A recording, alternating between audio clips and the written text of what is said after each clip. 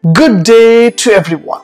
Today I would like to share how to use Google Meet without app from your mobile phone. Let me show you how to do that. Before that, kindly subscribe HowXT channel and click the bell icon to get all kind of notification.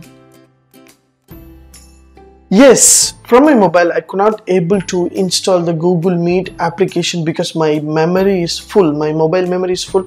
I'm not able to install the application. So what I have to do, just open the Chrome browser from your mobile phone.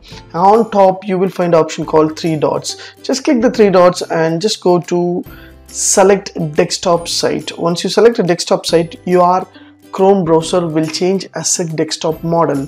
So on top, just type meet.google.com. so it is directly directed to the Google Meet website. So I have given the description link. That link will direct you to the Google Meet from the browser. Just select the link. Once you select the link, automatically your browser will change as a desktop model, as you see here.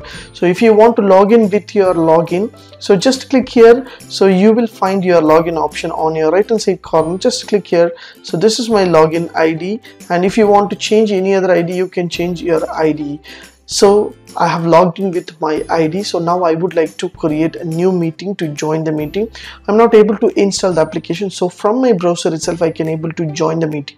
So what I have to do here, if you want to join, means you can enter your join meeting detail over here, otherwise start new meeting over here. So you can log in from your email account over here, and you have the settings option, and today dates 8th February Tuesday at 6:37 a.m.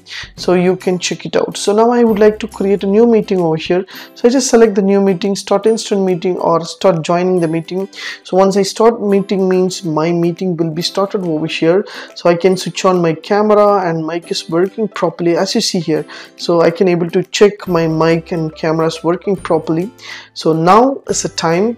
If your camera and mic is not working properly, means on your top, that is your top in menu, you have the three dots. Just select the three dots and just go to settings option. Once you go to the settings option, so just to scroll down, you will get a site settings, as you see here. So this is the site settings. Just select the site settings, and here you need to find camera and microphone. So once you select the camera, it should be enabled.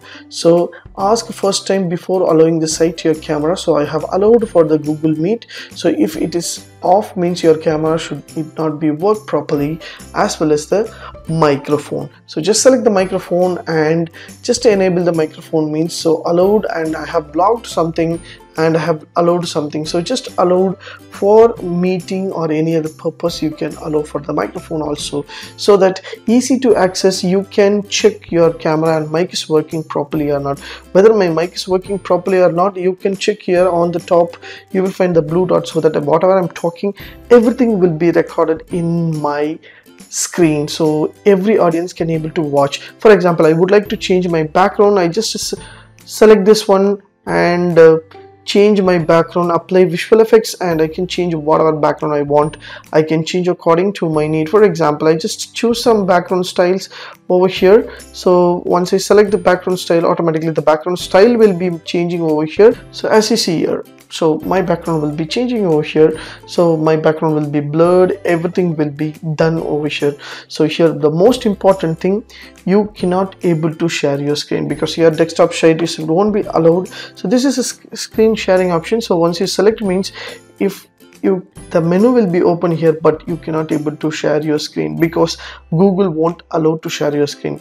If you are using application, you can share your screen.